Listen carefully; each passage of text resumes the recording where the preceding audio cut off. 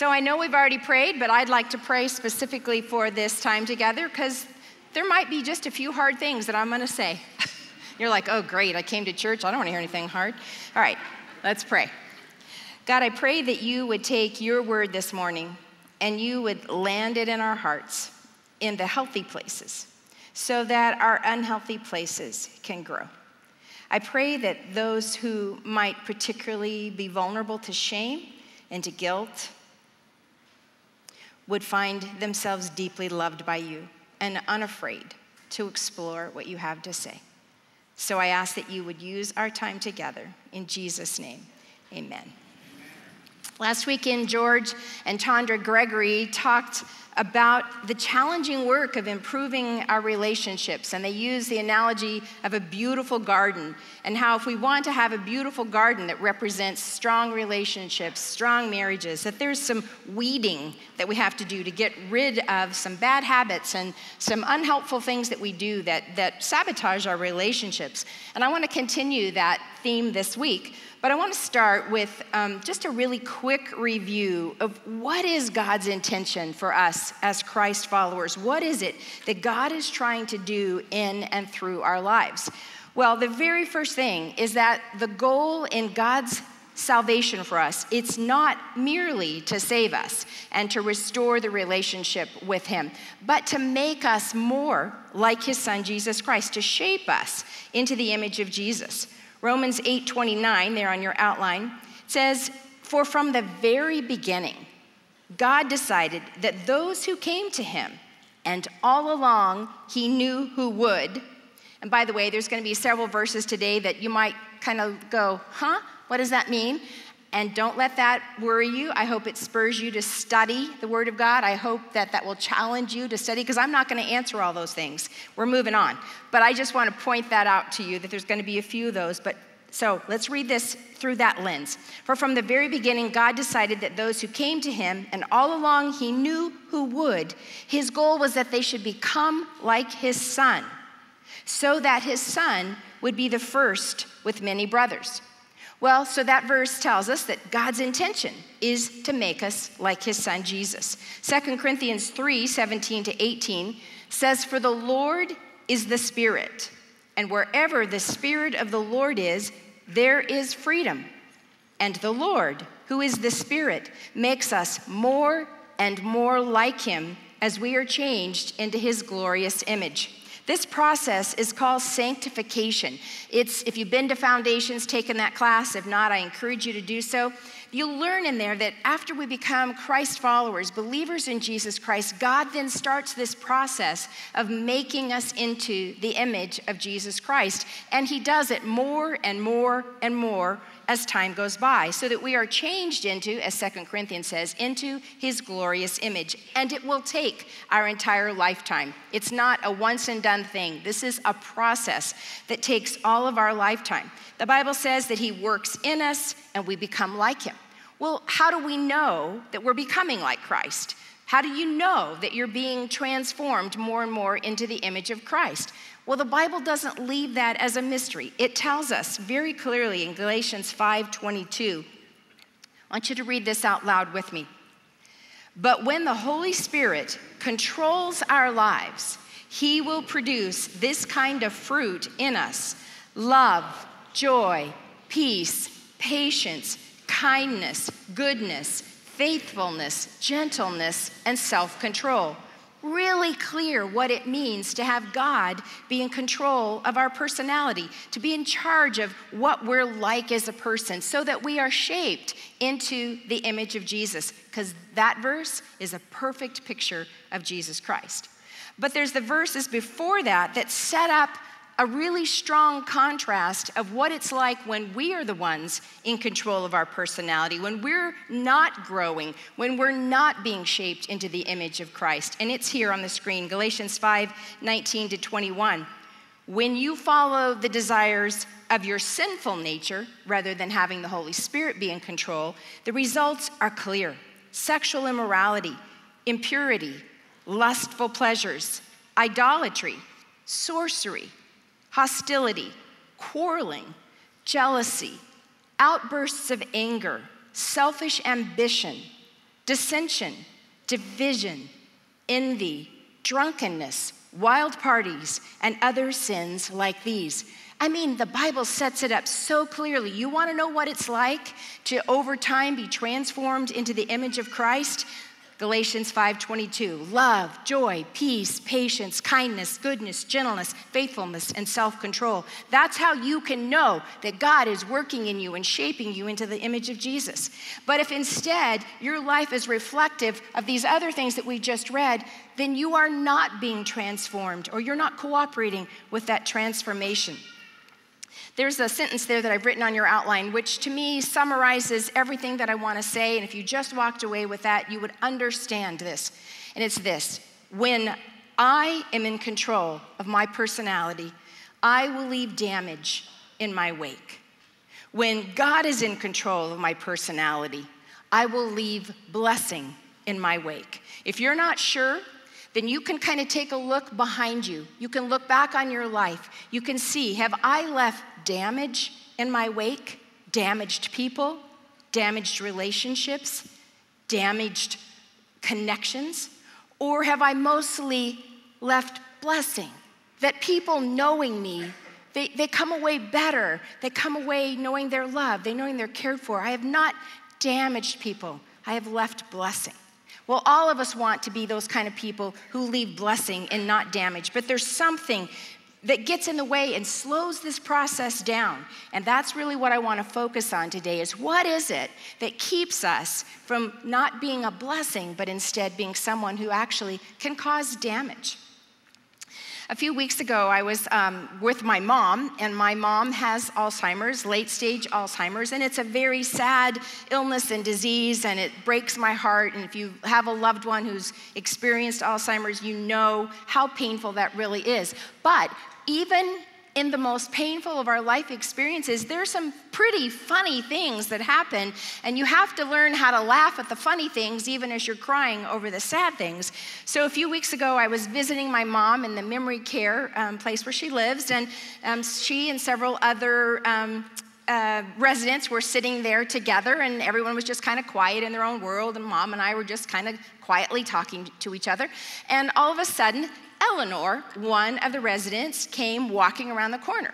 Now, Eleanor was wearing her shirt, her jacket, her socks, and her shoes, but no pants. And one of the residents kind of looked up and said, "Eleanor." And she's like, "What?" And she said, "Eleanor, you don't have on any pants." And Eleanor said, "Yes, I do." And the other resident said, "Eleanor, you don't have on any pants." And Eleanor, a little bit louder, "Yes, I do." And before you know it, everyone is saying, "No, Eleanor, you don't have your pants." You guys, this is funny. So they're saying, "Eleanor, you don't have your pants." And she is louder and louder and louder, insisting that she has on her pants. And the caregiver got up and went over and very gently said, "Honey, let me help you. Let me take you back to your room, and we'll get you straightened out." And I could hear Eleanor all the way down the hall going, "I do too have my pants on." She was very unhappy with the evaluation of the people around her. She was very unhappy with their evaluation of her, and she thought they were absolutely 100% wrong. But reality is, they were right.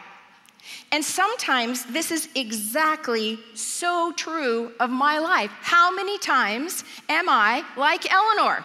People in my life have tried to tell me some things about myself, about the way I relate, the ways that I talk, the ways that I interact, and I have insisted that, yes, I do too have pants on. They are wrong, and I will usually say it a little bit louder each time they try to tell me, because I figure if I say it more loudly, they will see how clearly they are wrong and I am right. I'm not happy with their evaluation of me. I disagree with their evaluation of me, but in reality, many times those closest to me are right. Why do we do that? Why is there this disconnect? Why do we have a hard time seeing ourselves the way that other people see us? Well, it's called a blind spot. And in our body, we actually have a blind spot. If you've got your phone with you or online, you can go to saddleback.com right now, saddleback.com/blind spot, and we can take a little test together. And when you get to saddleback.com/blind spot, you're going to see this image. You're going to see an image of, there's going to be an X in the left-hand corner and then a dot, a black dot over here on the right. So if you find this, and if you don't, you can try this at home. I want you to cover your left eye. Everybody knows their left from their right, yeah? Cover your left eye, hold it out here, and stare at that X. Stare at that cross. Bring it in as close as you need to. For me, it's about right here, because all of a sudden, that circle on the right disappears. It's gone. It's gone. And the reason that that happens is because I'm told, not a science person, but I'm told that in all of our eyes, that's where the optic nerve comes through. And so that part of our eye is missing the cones and the rods that can see light and then give us an image. And because that happens in all of us, every one of us have blind spots in our eyes. Well, we don't just have physical blind spots. You and I have emotional blind spots that keep us from seeing clearly. And it creates a disconnect between the way we see ourselves and the way other people experience us. So the reason that we have this disconnect is because we are blind. We are blind. And a blind spot, an emotional blind spot, I would define it this way. The places in our personality where we lack clarity, insight, and awareness of ourselves and of our patterns of reacting and relating in life. We all have them. Nobody is immune to them. It's not like you can ever outgrow them and you'll become so spiritually mature or emotionally mature that you'll never, ever have blind spots. We all have them. And if you're not sure that you have them, I would just advise you in this moment to think back through your lifetime, back to high school, back to college, back to early relationships, back to people that you've been close to through your life. And are there some things that the people who get the closest to you say about you over and over and over again? It doesn't matter. You're in one relationship, you break up, and you get in another relationship, and what do you know? That person says the same thing about you as the person in the relationship you were just in. There are some things that people have said to you about yourself throughout your life, and you've had a hard time believing them to be true. And that is because, as Paul David Tripp says, we can become blind to our own blindness. We become blind to our own blindness. And even when we have flashes of insight, we have these moments in which maybe you're in a conversation with somebody or a conflict, and this little light glimmers in your head, and they're telling you something, and for a moment you have this insight of, wow, okay, maybe that's true about me. But if you don't take that seriously and act on it and do something about it, that little flash of insight goes away. And over time, those little flashes of insight stop coming, and you become rigid and locked into those places where you are stuck.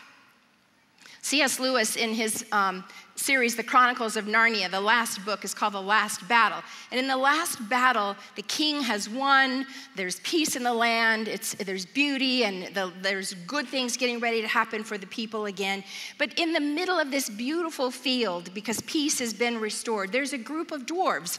And all through the stories, the dwarves have been pretty negative, pretty down on everything. And in this particular scene, they are sitting huddled in the middle of a beautiful field, but they're huddled together and they're just muttering to each other. And then another group of characters walk up, and the dwarves say to each other, "Do you hear voices? I hear somebody, but I don't see anything." The other characters are like, hello, here we are. Don't you see us?" And the dwarves are saying to each other, "I hear something, but I don't see anything. Do you see anything? I don't see anything." And the other characters are going, "Hello, we're right here next to you." And they say, "Well, maybe if you can't see us, here, let me show you this flower. Here, maybe you can smell this flower." And so one of the characters hands to the dwarves some beautiful flowers, and the dwarves hid it away like, "Whoa, why would you put that stinky smell? Can't you see we're in a stable, and why are you handing us stinky stuff from the stable?" And the characters are like, There's no stable. You're sitting in the middle of a beautiful field. Here, maybe if I touch you and I can bring you into, and you can know that I'm touching you. And as they touch the dwarf hits at them and says, why are you hitting me? And the other characters say, I'm not hitting you, I just touched you. And these characters are becoming so frustrated because the dwarves can't see. They think they're in a dark, dank stable. And then the character Aslan, who represents God, comes, and these characters say to the character Aslan, please, can't you help them see? Why can't they see? And so Aslan says, well, here, let me spread a beautiful feast in front of them. And so he spreads this beautiful feast full of the best food and the best wine and everything that they could possibly want. And he gives it to the dwarfs, and the dwarfs start eating it, but they're complaining, saying, why are you giving me hay? Why are you giving me this stinky water to drink from a stable? And one of the characters, Lucy, is so distressed, and she says, Aslan, why can't they see? And he says, they have chosen not to see. Here's the danger of taking those flashes of insight and not doing anything with them. It's there on your outline. Over time, if we keep choosing not to see, we will no longer be able to see. If we keep choosing not to see, we will no longer be able to see. If we don't let God work in us, shaping us, making us more and more and more like his son Jesus, producing that love, joy, peace, patience, kindness, goodness, gentleness, faithfulness, and self-control in us, we will become like those dwarves, sitting in the middle of beauty, unable to appreciate the goodness and the beauty of life, the goodness and beauty of our relationships, the goodness and beauty of what God has wanted us to see. We will lose our ability to see the truth. Well, why? Why would we do that? If we hear that, why do we continue to choose blindness over sight? Why would anybody do that? Why would we refuse to see the truth about ourselves? Why don't we learn from our mistakes and seek freedom from our own prisons? Why do we persist in being like Eleanor, insisting that we're wearing pants when everybody else can see that we're not? Why do we insist on being like the dwarves, unable to see the good in our lives because we have been blinded by our blind spots? Well, I can think of probably 6 reasons that I've experienced over my life. And the first is this: pain. Hey, you guys, it hurts. It just flat out hurts sometimes for someone to expose to me or reveal to me a blind spot, something that I very much cannot see about myself. It hurts. It hurts me to realize I'm not as kind as I think I am. It hurts me to realize I'm not as compassionate as I think I am. It hurts me to think I'm not as sensitive as I perceive myself to be. It hurts. So why would we want to experience that pain? Secondly, is because of pride. I mean, just flat out, unadulterated pride gets in the way sometimes. You know, through the years here at Saddleback, we've received our fair share of criticism, not so much from Saddleback people, but other folks on the outside. And I do a lot of speaking and public speaking, so we've gotten a lot of criticism. But honestly, the way I feel about most of it is like, whatever. Doesn't matter. I don't get too worked up about it. But the people closest to me, the people in my inner circle, my husband, my kids, my family, my friends, my small group, my coworkers, when those people start saying things to me and pointing things out to me that I might not see, I have to be honest and tell you that sometimes I become like a 3rd grader, and it's like, yeah, maybe I am, but what about you? Yes, I am, but what about you? And I think if we would be honest, most of us would say that there are some times our ego just gets in the way, and we don't want anybody pointing any stuff out because we're better than that. We don't want to hear it. I think another reason is because of fear. Honestly, there are just some times when people point some things out to us and we get those flashes of insight, we get frightened because we don't know how to be any different. Even if we were to say to somebody, well, maybe there's some truth to what you're saying. Okay, maybe I can see that a little bit. But inside of us, there's the sense of, I don't know how to do it any different. This is the way I've always been. I don't know. What if I try and I'm actually worse? I'm afraid to venture into that territory. What if I can't be different? Another reason is because of laziness. Goodness gracious. It just takes a lot of work to change. It's hard work to change. It's hard work to grow. It's hard work to be any different than we are. And there are points in our lives where we're just like, you know what? I'm kind of comfortable with my brokenness. I have always been this way. It sucks to be you to have to deal with me, but you're just going to have to deal with it because it's just the way I am. You know, you get me, this is what you get. And that's laziness. And then there's stubbornness. There have been times I've just been in rebellion. No, I'm not going to. No, just no.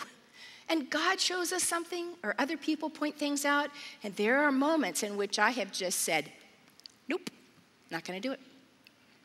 And then there's one that we don't always think about a lot, but I have come to appreciate it even more and more, its impact on our blind spots, and it's trauma. Those painful, those things that have wounded us and scarred us in our past, in our childhood in particular, those things that were abusive, that were violent, those things that we witnessed, those things that were done to us, those things that we saw done, those things that people said that were cruel, that were meant to harm us. They were meant to belittle us. They were meant to tear us down. And those things over time can create a distorted view within ourselves of ourselves. And we can no longer see clearly, not so much because we don't want to, but because as we were younger, we developed some ways to cope with that pain, to cope with that trauma. And it served us well in our childhood or young adulthood because it got us through. But as you grow, as you mature, as you become a person, a whole person that's trying to be shaped into the image of God, those things will no longer serve you to get you where you want to go. And trauma can be one of those things that distorts the way that we look at ourselves and create blind spots. And I'll talk to you a little bit more about that in a moment. This next part is actually, this is the easy part for me, what I've already said. The hard part is what I'm about to say to you, for me. And actually, as I've already done it twice and going to do it here today, I'm still shaking on the inside because it's a level of honesty that is uncomfortable, but I have felt that this is what I'm supposed to share with you. I have a very strong personality. I'm an introvert. I have a little bit of social anxiety, to be honest, but my core personality, I have a very strong personality. In fact, what has been told to me my entire life is, man, you're intense. I have heard that from the time I was a little girl. I heard it through elementary school. I heard it through high school. I heard it through college. I've heard it all of my 44 years of marriage. I have heard it from family. I've heard it from friends. I've heard it from coworkers. I've heard it from strangers. I have heard over and over and over, man, you're intense. So I think I'm intense. But there's a more troubling phrase to me that I've also heard several times in my life, many times in my life. I like Kay. I do. I just don't want to be on the wrong side of her. That hurts. But in the last month or so, 5 statements have been made to me by people who know me really, really well. And every one of these statements, I don't want you to feel defensive for me when I tell them to you, because I want you to know they were truly said by people who love me, who have my best interest at heart. They were said gently. They were not said as weapons to hurt me. They were just people who love me enough to tell me the truth about myself. The first was from Rick.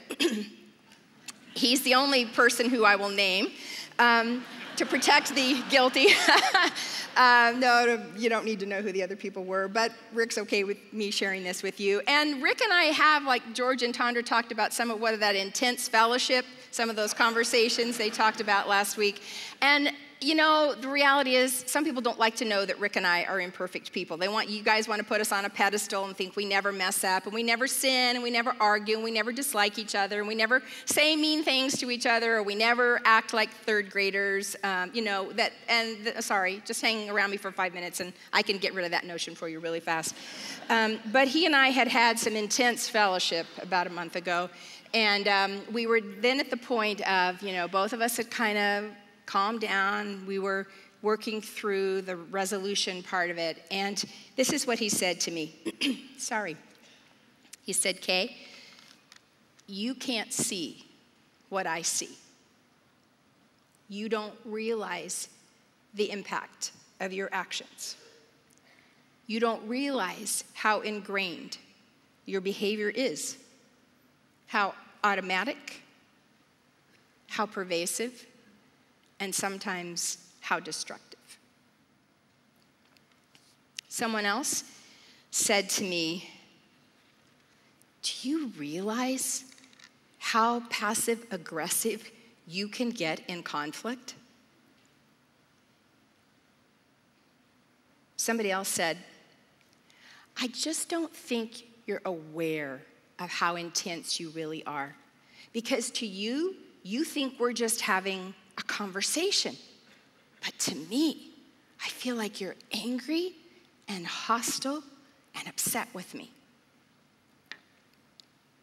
Somebody else said, talking about a mutual acquaintance, he's a little bit afraid of you.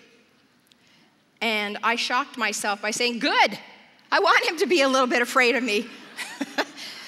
And I was so shocked that was my instant response, but I realized, no, I wanted this other person to be afraid of me because it gave me a sense of power. It gave me the sense that he will meet my expectations if he's a little bit afraid of me. And then somebody else I love said to me, I am trying really hard, but I don't know how to please you. Like I said, that's why I'm a little bit shaky as I get to this part of the message. But you guys, since January 8th of this year, when I did my New Year's resolutions, yes, I missed January 1st, but I got to it by the 8th.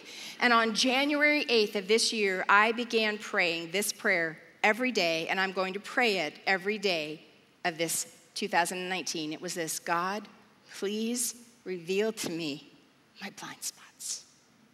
Please reveal to me my blind spots.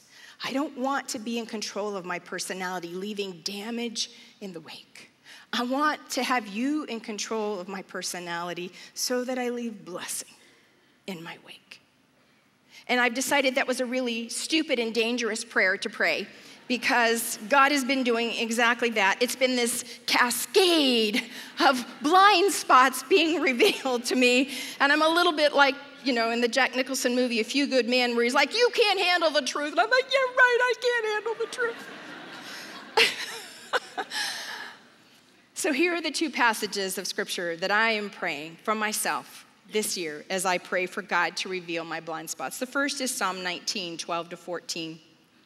And this is my prayer. God, how can I know the sins lurking in my heart? Cleanse me. Cleanse me from these hidden faults. And keep your servant from deliberate sins. So it's like, I know there's stuff I can't see and is hidden, so show that to me. And then help me deal with the things that I know about that I'm doing. Don't let them control me. And then I will be free of guilt and innocent of great sin. May the words of my mouth, the external things you're going to see and hear, and the meditation of my heart, the things you will never know I'm thinking and feeling and believing. May these, God, may the words of my mouth and the meditation of my heart be pleasing to you, O Lord, my rock and my redeemer. And then Matthew 7, 1-5, this is Jesus talking. And he says, don't criticize, and you won't be criticized, for others will treat you as you treat them. And why worry about a speck in the eye of a brother when you, Kay Warren, have a board in your own? Should you say, friend, let me help you get that speck out of your eye, when you can't even see because of the board in your own. Hypocrite. First, get rid of the board, and then you can help your brother. Then you can see to help your brother. And the visual I get when I read Matthew 7 is that of I'm walking along and I don't realize that I have got a 2x4 stuck in my eye. And so I don't realize that every time I turn my head, I'm whacking somebody with that 2x4. And if I turn my head this way, I'm whacking people on this side with the 2x4. I don't even know that I've got this board protruding from my eye, and it's hurting people, it's hitting people, it's doing damage, and I don't even know it. And yet I'm fully engaged with helping the checker at Target with the speck in her eye, or the speck in my husband's eye, or in my children's eye, or in my coworker's eye, or the customer service rep that I'm dealing with from the insurance company, or a few politicians that drive me batty. I am fully engaged with the speck in other people's eye, not realizing that I've got a 2x4 in my own. Well, there are 3 responses, we've kind of hit on them, that I think are typical to blind spots. First is just to reject it. It's not true. Keep insisting you're wearing pants, my friend. You can go through life insisting that you're wearing pants if you want to. Everybody else around you, no, you're not. But you can keep insisting you're wearing pants if you want to. You can reject that what you hear about blind spots. Secondly, you can acknowledge it. You can say, you know what? That just might be true about me. And you can say, so I'm going to stop doing XYZ. Whatever it is that somebody says, I'm going to stop doing that. And you can try in your own effort. You can see the bad fruit, the bad stuff that you're producing. And you say, okay, I'm going to stop. And that's better than rejecting it. But there's a third alternative, and it's the third alternative that I'm pushing for. It's this. It's to acknowledge it and let God root it out. Let God root it out. Other people can see the bad fruit that you're producing. They can see the stuff that's coming from your life that is not healthy, that's not helpful, that may even, in fact, be damaging. They can see it because it's pretty obvious. But what they can't see is the root. They can't see why you're doing what you're doing. And I don't want to just be content with trying to pluck off bad fruit. I don't want to keep producing it. I want God to get in and do his work and root out why it is what I'm doing so that I stop producing that fruit. I want to be like Galatians 5:22. And that's the part of how in sanctification, that's God's part. He shows me where I'm wrong. He reveals it to me. I see it. And then I bring it back to him and say, God, do your work inside of me, please, so that I don't keep producing this fruit. And that's how growth happens. So how can we learn to actually and accurately see ourselves? How do we actually learn how to see ourselves accurately? Well, 4 things. First of all, you have got to start from this place. You have got to know and believe and accept that you are God's beloved. You've got to start from that place that you are God's beloved, that he adores you, that you are precious in his sight, that you bring a smile to his face, even in your brokenness, even in your marred state, even in your wounds, even in your immaturity, even in everything about you that's not right.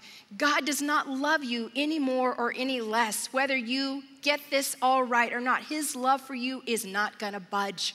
It's stable, it's sure, it is dependable. The sun's coming up tomorrow morning, and God's love for you will be fresh and new every day. And starting from the place of knowing that you are his beloved and that he longs for you to walk in freedom from your blind spots. He longs for you to stop being blind to your own blindness. He loves you. Romans 8:1 says, so now there is no condemnation for those who belong to Christ Jesus. No condemnation, even as God is talking to you. He's not doing it through a condemning voice. I don't know if you noticed when I was reading that part in Matthew and I was saying where Jesus is speaking and he says toward the very end, he says to the people he's talking to, hypocrite. And lots of times when people are reading that, they read it like this, hypocrite, as though Jesus shouted hypocrite to those that he was talking to.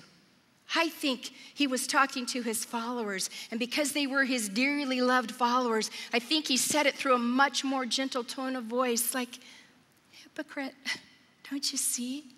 Don't you see what you're doing? God's voice to us is not that of thunderous hypocrite.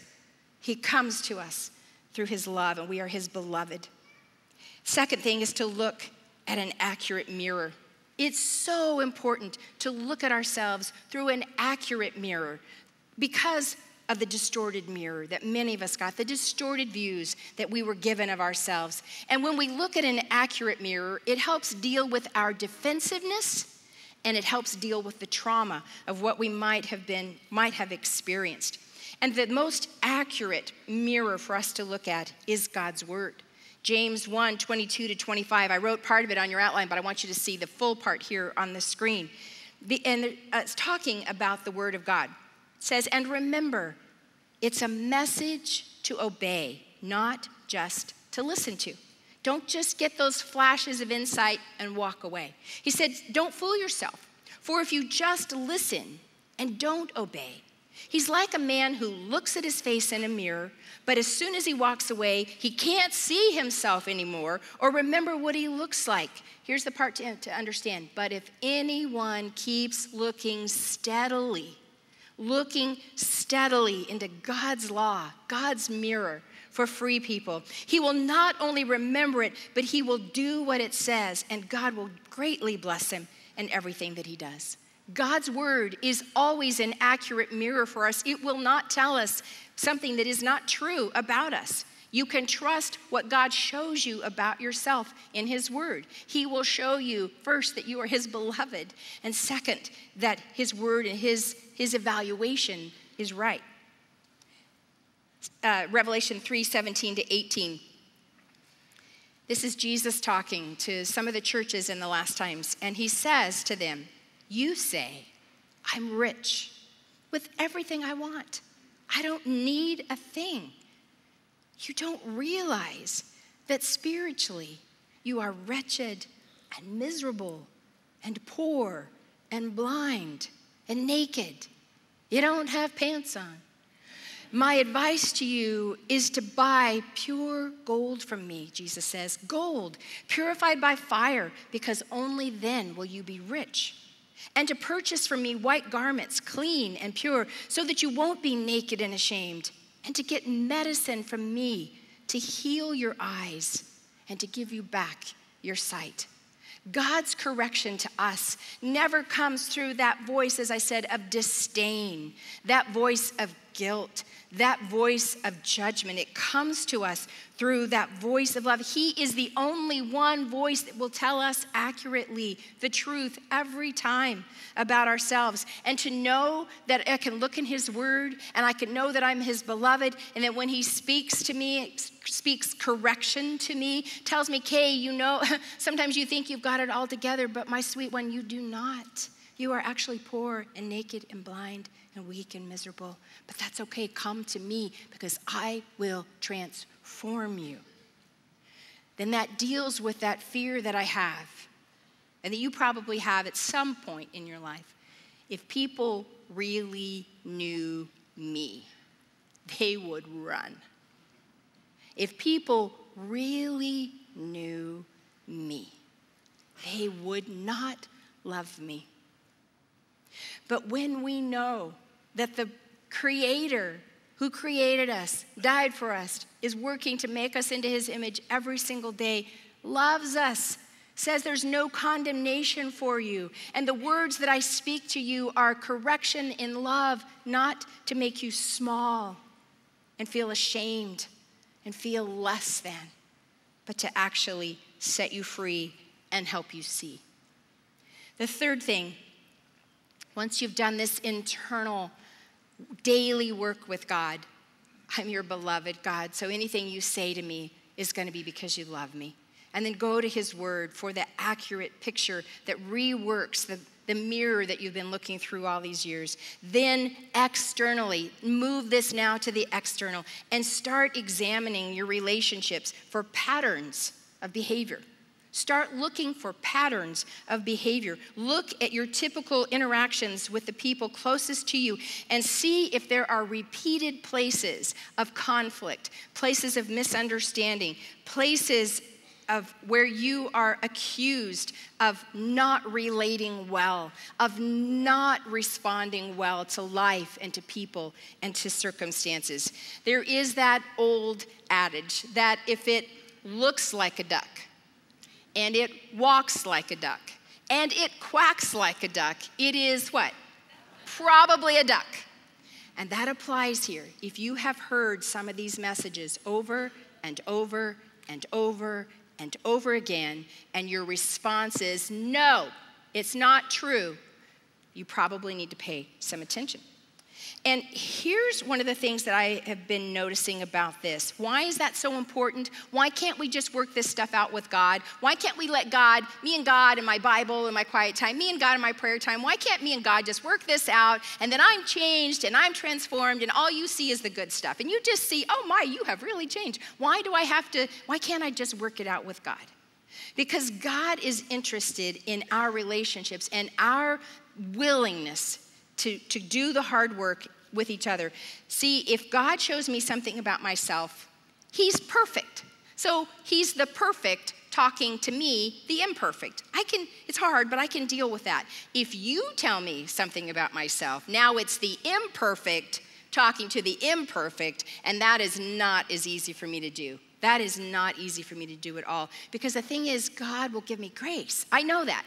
God will say, I know how hard you've tried. I know where you've been wounded. I know the scars. I know the broken place. I know everything about you. And so I'm going to give you so much grace. I'm going to give you so much credit for where you've tried. You, on the other hand, not being able to see inside of me are not going to give me that same credit. You're not going to see where I've tried. You're not going to see the times I zipped my lip instead of saying that great zinger that I had ready to say. You're not going to give me credit for the places where I've been broken, where I've been wounded, where I've been traumatized. You don't see it.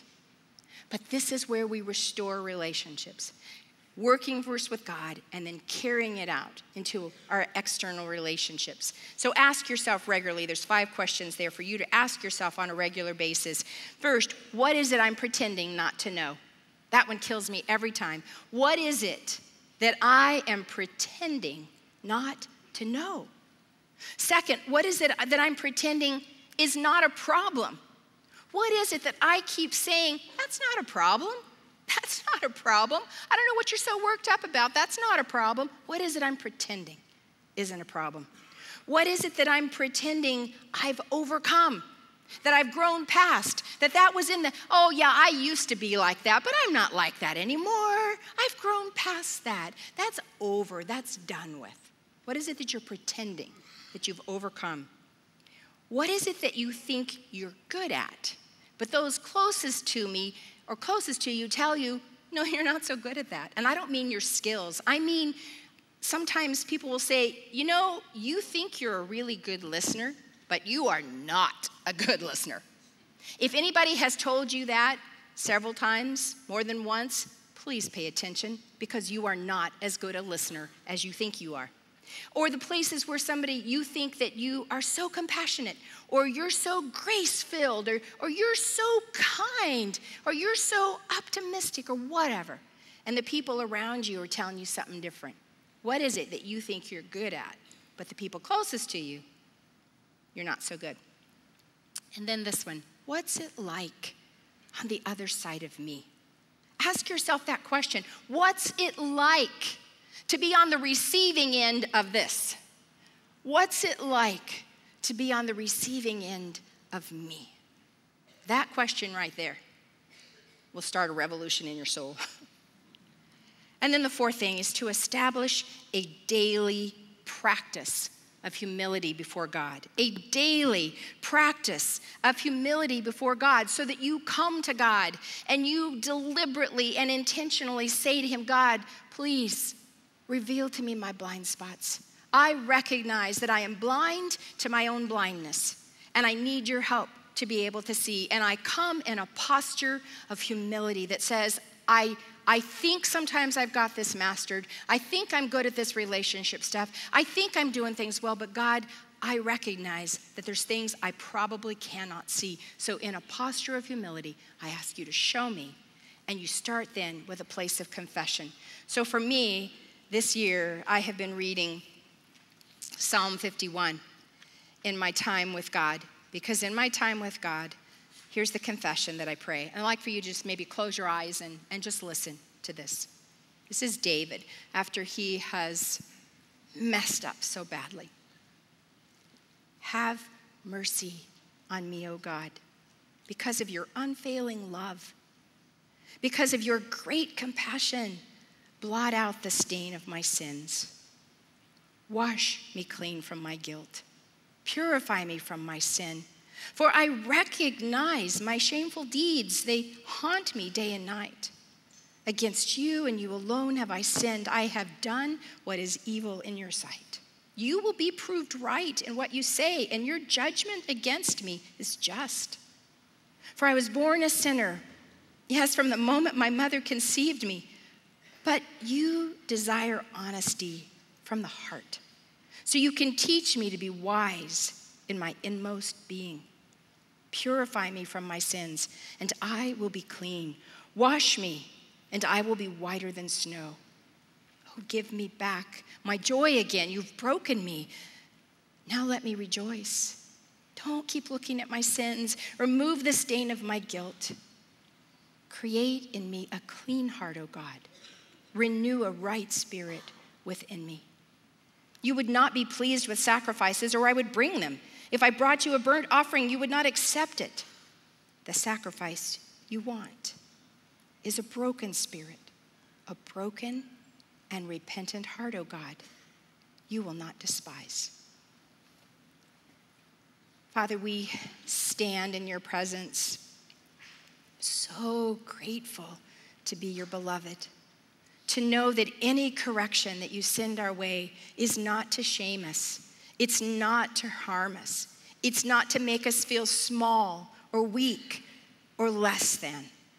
But your desire is to show us how to see truthfully about ourselves, the places where we are weak and miserable and poor and blind and naked, so that we can be healed, so that we can grow.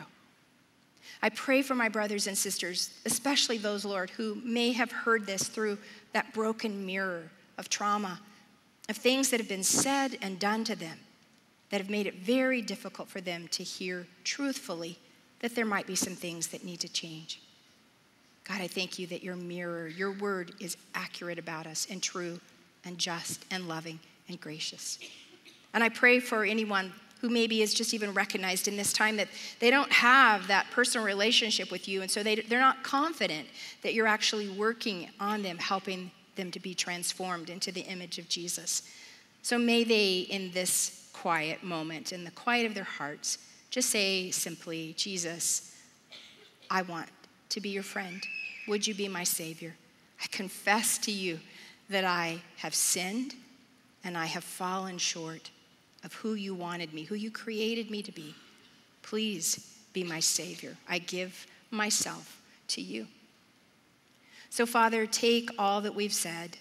I pray that we would become people not in control of our own personalities, because when we are in control of our own selves, we leave damage in our wake. But our heart's desire is to leave blessing in the relationships and the people and the places that we touch every day. And I pray this in Jesus' name. Amen. Thanks for checking out this message on YouTube. My name is Jay and I'm Saddleback's online pastor. I want to invite you to take your next step by checking out our online community or help get you connected to a local Saddleback campus. 3 things we have to offer you right now. First, learn more about belonging to a church family by taking Class 101. Second, don't live life alone and get into community with others by joining an online small group or a local home group in your area. Third, join our Facebook group to be more engaged with our online community throughout the week. Take your next step and learn where a local campus is near you by visiting saddleback.com/online or email online@saddleback.com. Hope to hear from you soon.